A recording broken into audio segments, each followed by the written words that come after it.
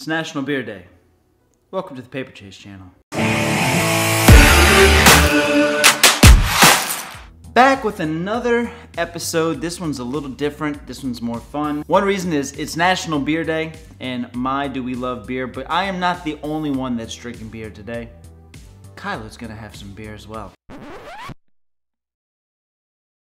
That is right, your eyes are not deceiving you. This is beer for dogs called Good Girl. This is not a sponsored video. I only have 94 subscribers. Nobody's sponsoring me. But this is really cool, and I just wanted to share it with you guys as Kylo tries it with me. If you can have a beer with your dog and buy a comic collection in the same day, it is a great day. Here's a QR code if you can scan it. Don't know if that's how that works, but let's see. Hey, wait, you can't pass out already, dude. Come on, let's give this a go. Ingredients are homemade chicken broth, turmeric, ginger, basil, carrots, fennel water. All right, ready? Let's see. Ooh. Yes, very good. Does it smell good? Yeah? It was at this moment that he knew. He f***ed up. Wait, hold on. And she's like, Dad, I've been sober for 3 months. Try it. Just a little taste. Want to try this? And dip a treat in it? In case anybody's wondering, this is not going to be me and my dog on every single show I do, though she is very entertaining. But if she's here and I'm lacking background visuals until my room is set up, well, we're going to use her. We're going to hang with her because she's cool. If we drop a treat in the beer, what happens?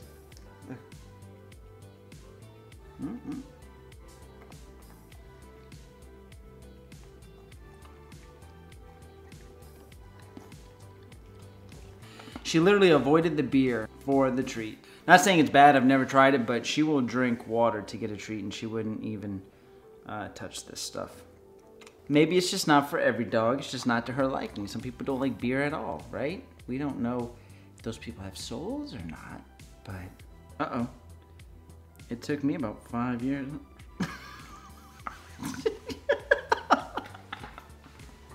You deserve, here's more treats. Such a good dog. Okay, back to the books. So today I actually bought a comic collection. A great way if you're looking to pick up collections is just ask. I looked for people that were having garage sales and I messaged one beforehand, said, do you happen to have any comic books? And the guy sends me a picture of 2 long boxes and some issues of some number 1s that he took, saying that he was looking to move all of them. And I will tell you what I paid at the end of the video. I did not film inside. I just really don't feel comfortable taking out my phone and filming the inside of their house. Plus, you're trying to make a deal. You're trying to do business. And I do think it kind of takes away from that when you start to film the process. But I did film a little bit on the way there, and I also did film a little bit going through the books. But yeah, here you go, check it out. So we are heading about 5 miles from where I live to pick up a collection. Hopefully this is 2 long boxes of books that he purchased in the 90s that have pretty much been bagged and board since. So we know with a 90s collection we're gonna have probably a high print run on a lot of these books, but if there's one book I'm hoping is in this, it is a personal grail of mine, which would be a New Mutants 98, first appearance of Deadpool. Don't have it on the list, so hopefully we can run into that one. The deal has been done. This is 1 box here, and then you can see the 2 long boxes in the back there. We're gonna get home, unpack this, and see what we got. I can't wait. He did have a box on the side of like kind of some random books, and this was sitting on the top here.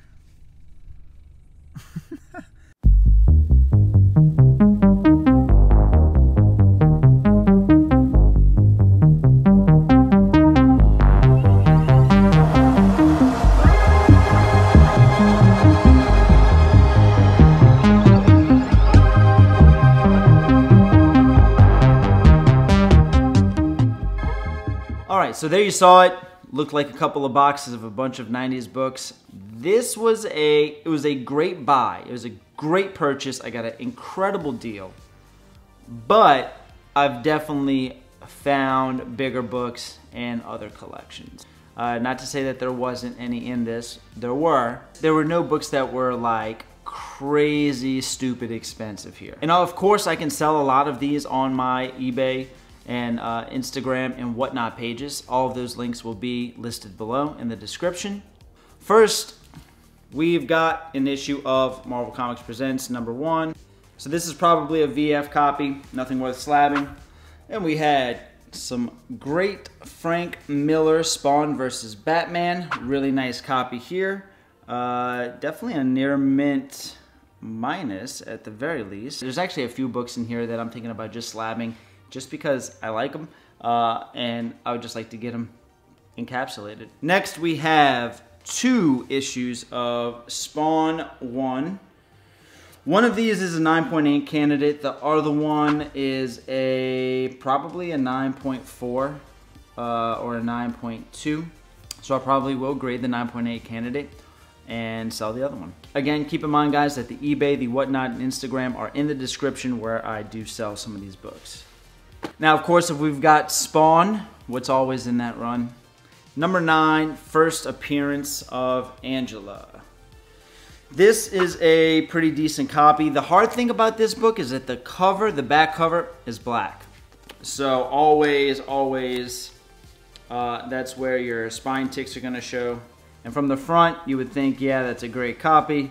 Then turn it over to the back, and of course, we've got 1 or 2 ticks, putting this at probably a 9.4 to a 9.2. And next up, we have Avengers number 257. First appearance of Nebula, newsstand edition. And definitely not a slab-worthy copy, probably a 7.0, 7.5. And following that, we have the classic Gambit Rogue cover on X-Men 24. This is from volume 2. This is a really high grade copy. This might be, where are you at? Focus. Maybe worth submitting. Continuing on with the X-Men, this is one of my favorite X-Men covers. This is X-Men issue 234. Newsstand edition. I would love one of these in a 9.8. This is definitely not going to be it. I already have a newsstand copy of this. That's also not a 9.8. But continuing on, we have X-Men number 245. There we go. Newsstand edition. This contains a cameo appearance of a lot of different characters. So you can see on the second page, you've got Yoda, you've got Boba Fett, you've got E.T. So pretty cool. And continuing on with X-Men, we have issue number 256. This is the debut of the new Psylocke costume. This is a newsstand edition. This is actually pretty high. No, it's not. Never mind. Corner crease. This is a pretty decent copy for a newsstand, though. So this is the first appearance of Psylocke's new costume. And next we have a book that is heating up. X-Men. I had like 7 copies of this at one time, and I sold pretty much all of them. But this is X-Men number 239, first cover appearance of Mr. Sinister, and this is a pretty high grade copy. This one's probably going to go out to CGC. Okay, next we had X-Men number 244, newsstand edition, first appearance of Jubilee. This is not a high grade copy. It's got a couple of dings in it that break color and just some moderate wear. Definitely a book that I don't have right now in my X-Men run, and I will probably end up keeping this one. I like to slab the X-Men keys, and I'm also building just an X-Men run. So I do have some reader copies. So this is probably going to stay in the collection as a reader copy. We have X-Men 282 and 283. First cameo and full appearance of Bishop. I have a ton of both of these books. neither of these are going to probably go out to CGC. This one might. I don't know if you guys have ever noticed. This book, I find, is always in great shape. I don't know why, but this book is always super high grade every time that I find it. Yeah. Okay, another 90s book that I didn't realize warrants some high dollar amounts if it's a 9.8. This is Venom: The Enemy Within. This is actually a glow-in-the-dark cover, but as you can see, it's black, and they are just super hard to get in 9.8s. And this one is a candidate for sure. So I will be sending this one out to CGC to get graded. I think 9.8s, they had a couple on eBay for like $300 to $400, which is actually pretty surprising.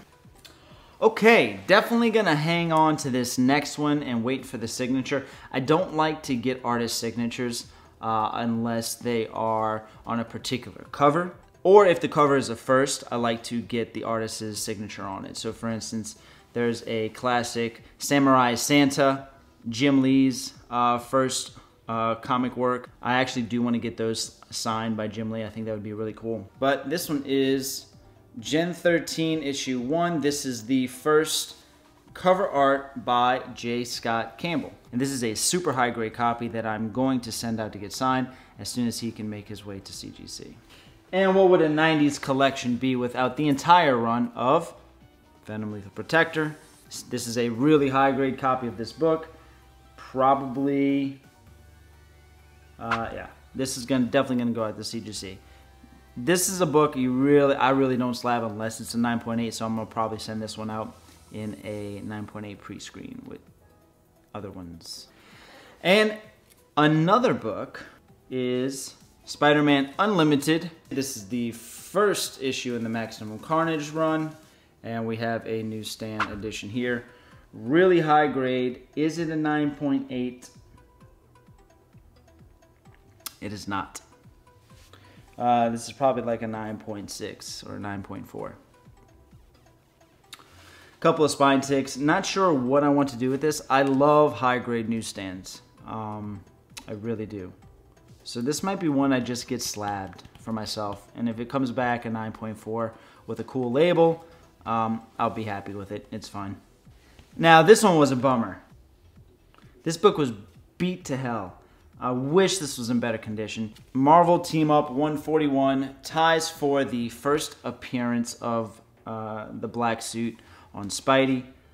If you see me out and you want this book, I'll give it to you. Another good X-Men book is X-Men issue number 248. This is the first Jim Lee cover art on the X-Men, which is really cool. This is a newsstand, not a 9.8. Really wish it was, but classic cover. Great book to have in a newsstand. Another book that I always seem to run into on every collection and comic shops constantly is X-Force issue 2. This is the second appearance of Deadpool. And now my favorite book in the entire collection that I found, a book that's been on my list for a while. We have issue 1 of Teenage Mutant Ninja Turtle Adventures. Newsstand copy here. Definitely going to grade it. Is it a 9.8? No, it is not. Do I care? No, I do not. It's really cool. I'm really happy I came across this one. I've really been looking for that. I love the cover art on it. It just screams nostalgia for me. If I had to put a grade on it, I would think this might be like a 9.0 or 9.2, which is fine. I'll take it all day long. We will find out one day. A fun book that I found, because I'm from New Orleans, right? New Orleans Saints, issue 1. First appearance of Morton Anderson in comics.